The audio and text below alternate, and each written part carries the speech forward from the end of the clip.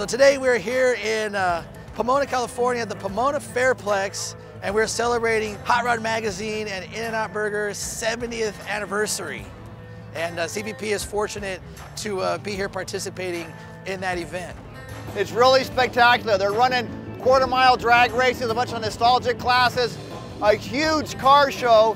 There's something around the neighborhood of 2,000 cars in the show, besides what's out here in the vendors, what's out here in the pit area, all the race cars going on. Huge number of people out here. It's amazing. All car people, all out here for a great time. I'm glad I got to come out and experience this. We're out here located in the vendor midway.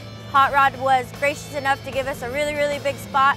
I told them that we wanted to bring pretty much our stable of cars and that we were gonna make sure that our booth adds to their event and hopefully represent what Hot Rod is all about.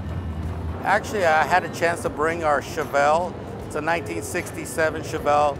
Has our Stage 4 Pro Touring package along with our Corvette style spindles.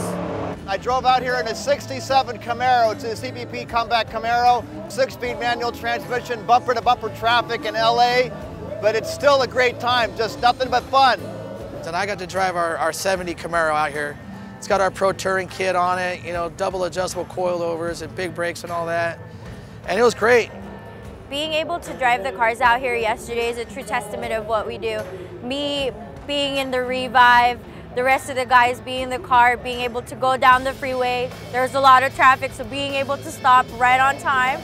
And we're out here hearing from people that they're enjoying the cars that they built with our products.